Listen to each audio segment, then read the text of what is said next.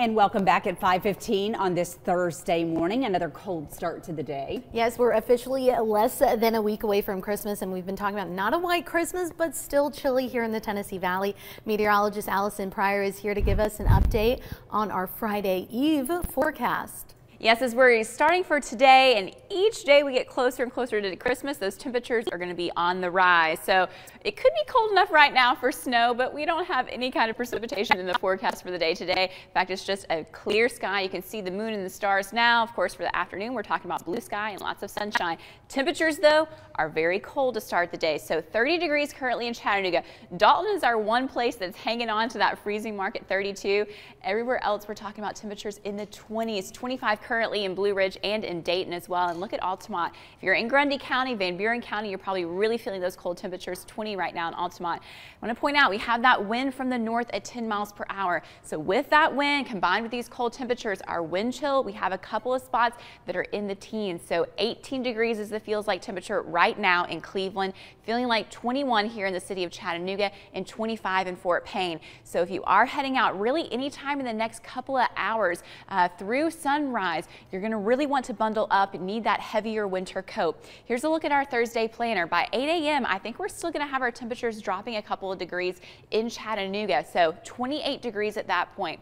By noon, by lunchtime, we'll start to have a little bit of, I wouldn't say warmth, but warmer, 41 degrees at that point. But again, we'll have that lots of sunshine, so that's going to kind of help counteract those cooler temperatures. 47 at 3 o'clock, and then once again with that clear sky overnight this evening, temperature is going to be dropping quickly back down into the mid-30s by 9 o'clock tonight. So if you are going to be doing something outside this morning or tonight, you want to bundle up for this afternoon. You can wear probably a coat, but not necessarily a really heavy one. I know some kids are already out of school, so you can head out to Ice on the Landing, especially this afternoon, and it would be really nice for that. As we move through, I wanted to show you a look at a different model. I showed you Vipercast in the previous about 15 minutes ago.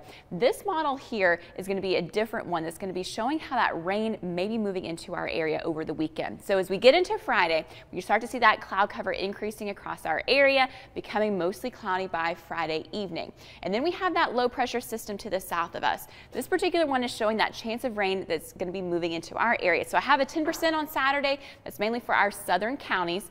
But Sunday, we're going to have better chances for some scattered showers. This particular model is really showing that low pressure lifting up, bringing in those rain showers across our entire region.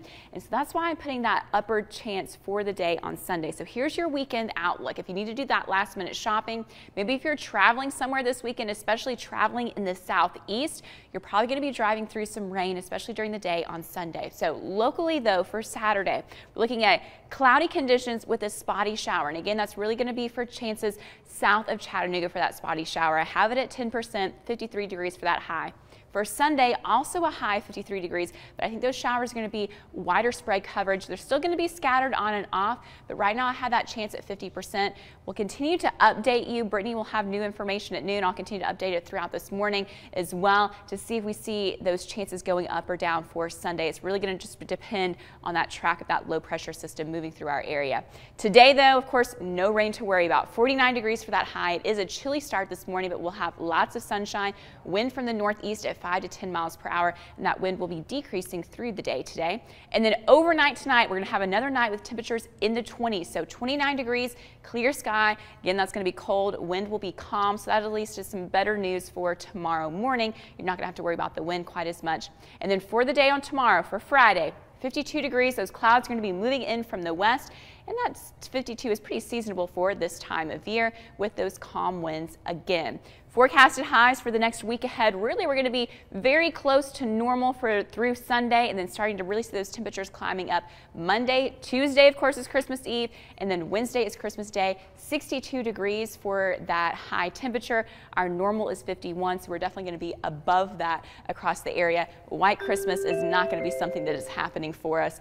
49 degrees again for the high today, lots of sunshine, and then partly cloudy for Friday with a high of 52. It's almost here. Mm-hmm. And it is. The kids can go out and play this year. I know, they can play, and the kids who are already off of school today, I mean, it's cool temperatures, but you're going to have a sunny day, so you can head outside and maybe do a fun winter activity, go to Rock City or Ice on the Landing and enjoy today too. It's always such a good time of year to go to Rock City. The lights are just gorgeous. Yes, they are. So hopefully people will take the opportunity to check those out. Allison, thank you.